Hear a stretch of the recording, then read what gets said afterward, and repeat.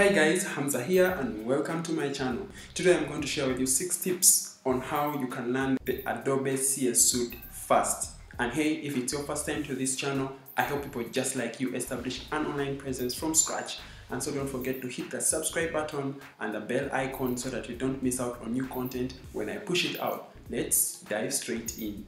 So the Adobe Creative Suite is actually a big package of software which has over 10 programs you can use to create different things.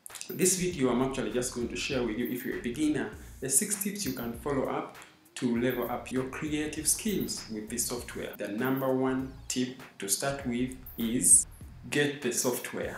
There's no way how you're best going to learn this software and how you can become better if you don't have a computer with a software. Because yes, you can, at the end of the game, you may learn the software and learn how to use a couple of tweaks here and there, but the best alternative is to have a software with you on your computer so that every other time when you wake up, you can easily use the software. And number 2, have resources that you can always reference to and learn from.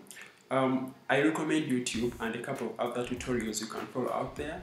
So YouTube is a great resource that you can always use to learn a couple of things. There are many channels, many videos out there from Photoshop, Illustrator, InDesign. So it is up to you to go out there and find a platform that you can always use as a resource learning about this creative software. Number 3, learn how to prepare your workspace and the tools you need to do a specific job. I always recommend that you learn about the windows you need, the specific tools you always need, or the tools you always be needing. Like in Photoshop, there is a ban and dodge tool. So knowing which tool does what will always make your working out and learning this software very fast.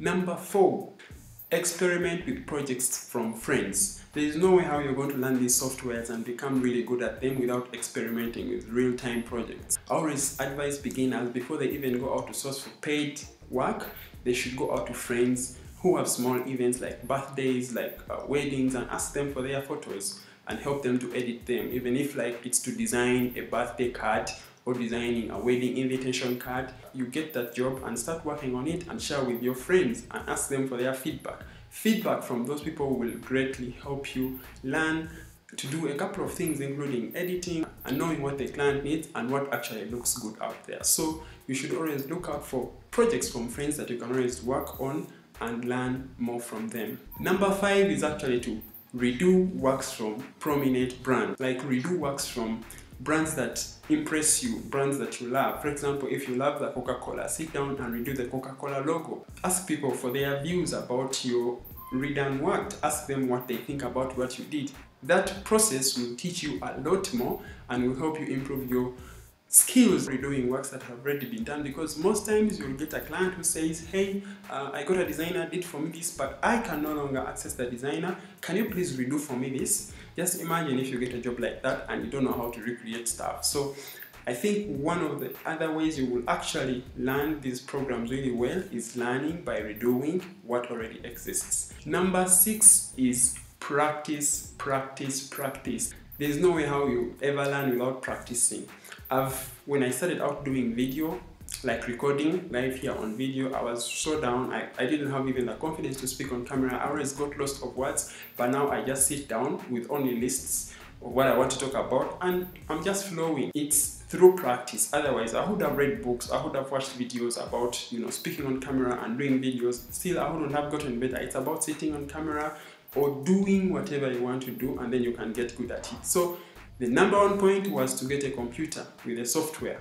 And the very last point is to practice. Use the computer, try out things, keep doing, keep working on projects. That way it will make you a better creative and also make you better at this program. Question about the video. Which is your favorite program in the Adobe Creative Suite and how best would you want to learn it? I'll be willing to share with you some links to that specific program that you want, and I hope it will bring you value. And hey guys, I hope you found this video interesting and that it brings you value. I'll be so happy to read your comment in the comment box below, and hit the like button if you like this video. And if you're new to this channel, don't forget to hit the subscribe button and the bell icon so that you don't miss out on new content when I push it out. See you in my next video.